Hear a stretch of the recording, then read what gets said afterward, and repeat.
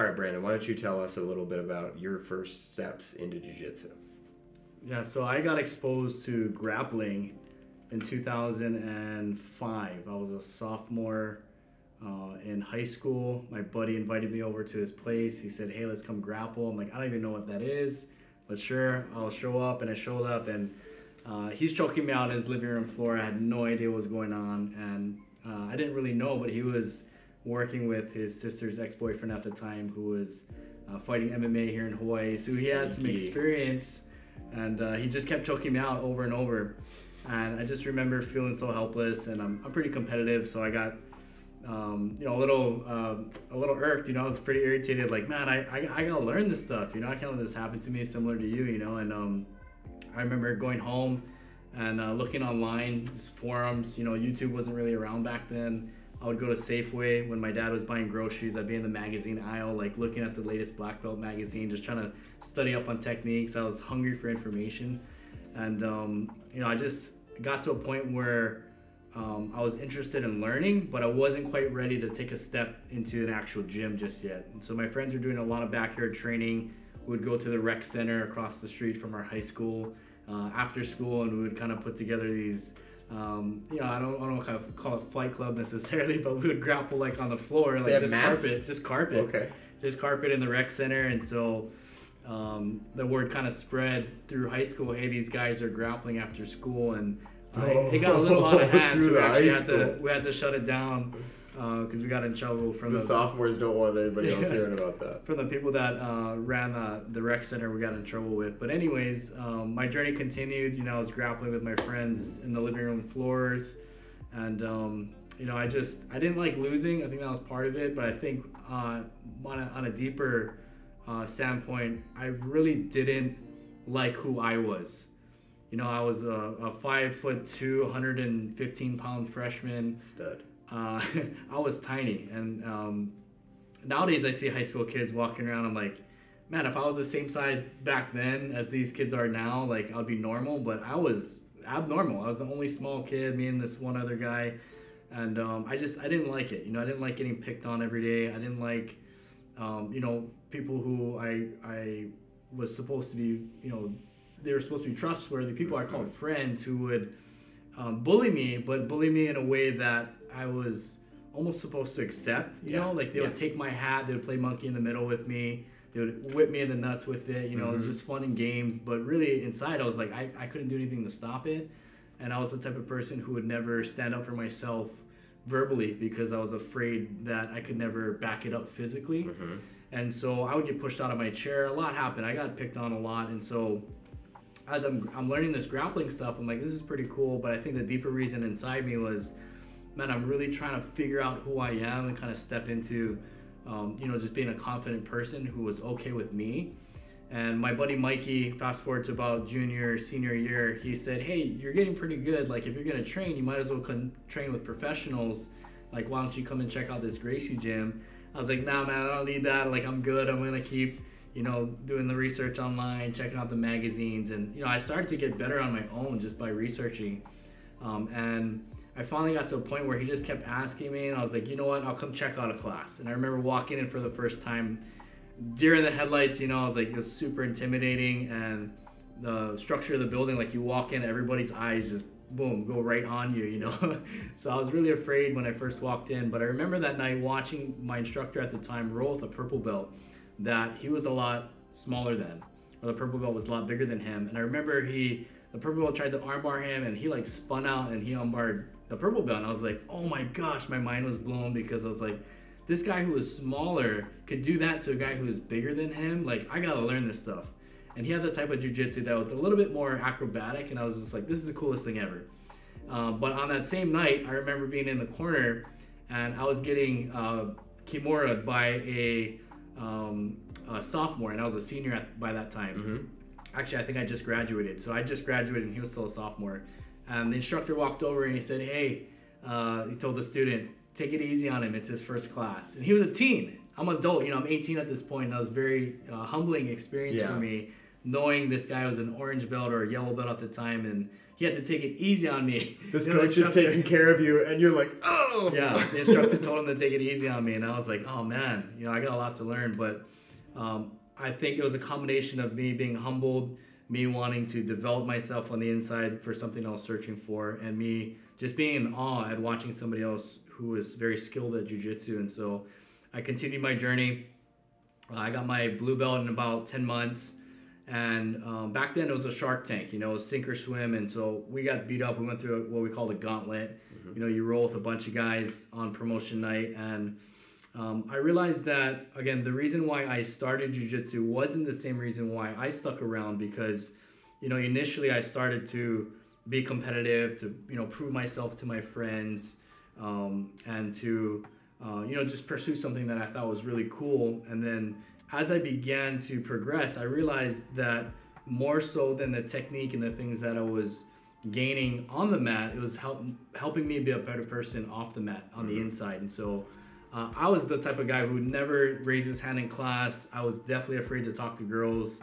And in fact, when people would say, oh, that girl likes you or whatever, I'd be like, nah, she doesn't like me, because I really didn't like myself. I really didn't love myself. And so I realized that through the process of jiu-jitsu, and my dad always says this, he says, you never know what's in a bag of tea until you put it in hot water. Jiu-jitsu is that hot water, and we're the tea. Mm-hmm. We don't know what's inside of us until we allow it to come out. And you and I both know that in jiu-jitsu, you get beat up, like, you know, you have good days, you have bad days. There's so much adversity and so much challenge that comes out over the course of our journeys, that it really helps you to discover who you are. And so that was one of the biggest blessings or gifts that jiu-jitsu gave me, was just a self-discovery process and really helping me step into the person that I knew I was meant to be. And so, you know, it helped me to get more confidence talking to girls. And I remember applying for a sales job at the time too. It's funny how we have a lot in common with our stories, but my mom was like, are you sure you want to do sales? Like, you know, you have to talk to people, right? And I was like, yeah, you know, I want to try and do this. You know, I want to. So this is after starting jiu-jitsu. It was after starting jiu-jitsu. So jiu-jitsu kind of helped me see that, again, if I continued to invest in myself, that I could be a better person. But it gave me the confidence just to even say, hey, I want to try this sales thing. Mm-hmm. And so I realized, again, I was thankful for that opportunity as well, being in sales, which gave me the opportunity to speak and get to know people and step out of my comfort zone. But I'm not quite sure if I would have taken that step if it wasn't for the little bit of confidence that I gained just from jiu-jitsu. And it's kind of weird to think about, but when you roll with a guy who's, you know, a 200-pound, you know, guy who's off the street, who's not very skilled, and, you know, I'm 5'6", 155 pounds. You know, for somebody like me who was able to defend myself, and not only defend myself, but sometimes, you know, do well. Mm-hmm. I was like, man, it gave me a sense of belief in myself physically, which then also compounded and led me to believe in myself more off the mat. And so I got into endeavors with sales. I ended up running a couple branch offices as a sales manager, and it just helped me to really love who I was at the end of the day. And so that kind of led me to where I am today, you know, married, 2 children. Like, I don't even think I would have been the person that was ready for Michelle unless I had all these opportunities to work on myself. And, you know, married with 2 kids and just having a beautiful family here in Hawaii has just been the biggest blessing to me. But I think most people who go out, you know, from their day-to-day lives and they work and they take care of their kids and, you know, they exercise and so forth. We all need that outlet that helps us be a better version of ourselves, whether it's jiu-jitsu or something else. But for me, it was jiu-jitsu, and I'm just very thankful that I have that opportunity to really step in again to the person that I was meant to be. And so that kind of led me to where I am today. And then, you know, obviously been a blessing to meet you and Bella and have a unique opportunity with our space here and whatnot. But I think what my heart is moving forward is to be able to give that back also. You know, when you go through adversity, and again, I really didn't like who I was. You know, I never want students coming into the gym to hate themselves, you know. And I think especially today with social media, you know, we're constantly comparing ourselves to one another, constantly thinking, I'm not good enough, or that person's better than me. We tend to cast our insecurities on other people, and helping people work through those things and really rise up into the best versions of themselves, and using jiu-jitsu as that vehicle, which I think led to how we came up with DVG. DVG stands for David versus Goliath Jiu-Jitsu, overcoming our greatest obstacles on the mat, but also off the mat. And then the mission statement we came up with was to inspire people through jiu-jitsu to be devoted to virtuous growth, helping people be committed. You know, what it means to be committed not only to jiu-jitsu, but committed to your family, committed to your belief systems, right? Virtuous, being somebody of good character that other people want to be like, that's trustworthy, that's you know, just good people to be around, right? Virtuous meaning you take care of the people that are around you. You help make the world a better place, right? And then growth, obviously, making that correlation between jiu-jitsu and wanting to continue to grow on the mat, and never wanting to stay in a place where we're plateaued, right? Where life gets stale, where we're unsatisfied. We always want to try and find what my dad says is like your 12-volt battery, what gets you excited to live, you know, and inspiring people to want to continue to grow and discover who they are, but grow to reach their potential. I believe every one of us, and every one of you guys watching out there, everybody has something unique inside them that is special, and that's unique, and that's designed to impact the world, impact the people around us. And sometimes we have a hard time discovering what that is, but helping other people reach that, you know. So again, it's DVG, devoted to virtuous growth. It's not only something that we hope to embody and to lead by example, but it's something that we can inspire other people to pursue as well.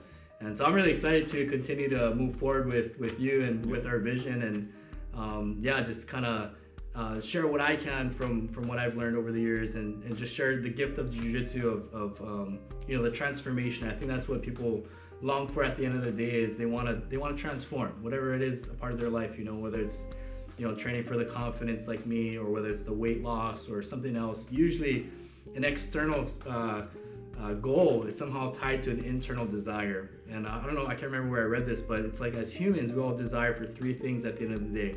Whether it's health, wealth, you name it, $1 million, a car, whatever, it always comes back to three things. It's love, joy, and peace, right? I want a black belt because I either want more love, more joy, or more peace, right? You think about it, and I applied that to the context, and I was like, is that really what I wanted? And realizing my journey, I was like, you know what, I kind of wanted people to respect me. I wanted to get a black belt to be somebody who's worthy of respect. And you tie that back, what is that? That's love. Respect is just a form of love, you know. And man, I want to be a black belt, or run an academy, so that way I can feel alive every day and do something that I'm passionate about. What is that? That's joy, right? And man, I just want to be able to come home at night and have a good night of sleep, knowing I left it all on the mats, and you know, I impacted other people, and that's peace, you know. So I think that through this vehicle, which is jiu-jitsu, being able to spread that message of DVG, devoted to virtuous growth, but helping people really get more love, joy, and peace. I think that's what it comes down to for me. I love that. Yeah. I didn't want to stop you because that was so awesome. But it sounds like this bullying situation instilled in you this fear of helplessness, and like, because being a smaller kid, not knowing any combat, you were pretty helpless. Yeah. And if you know, once you acquired jiu-jitsu, you were able to, okay, I'm not helpless. And now you seem like the most capable guy I know. Yeah. If I call you, I'm like, Brandon, how do we do this? You're like, I got it. I'll double check. I'll get back to you in an hour, and then I'll get a 6-paragraph long email with itemized results. And it's like you had to get this feeling and this resentment of yourself for being that helpless kid off, and the only way to do that was to not be helpless. And combat and jiu-jitsu was just the vehicle for you. Yeah. And like you said, it's not like you could have done it with anything. Basketball, you know, you can become a really good basketball player or golfer, you know, anything you want. And I think once you got that helplessness monkey off your back, now look at you. Now you're able to go out and passionately pursue things, because in jiu-jitsu, I think that you are the ultimately not helpless person. Yeah. You have the ability to turn on adversity conquer mode. Right. And any problem that comes your way, you can solve it. Right. And jiu-jitsu gave you a belief in that. Yeah. Because if I know I wouldn't have the confidence in myself. Imagine the fear a normal man has when they walk around and they don't know that they know what to do if something like that were to happen. Right. Yeah, it's frightening. Some people feel that with different things, but I think that is the secret to your success, is getting that helplessness thing off your back, and all of a sudden you can believe in yourself because you can. Yeah, that's a big part of it for sure. I love listening to you talk about it. That was really good.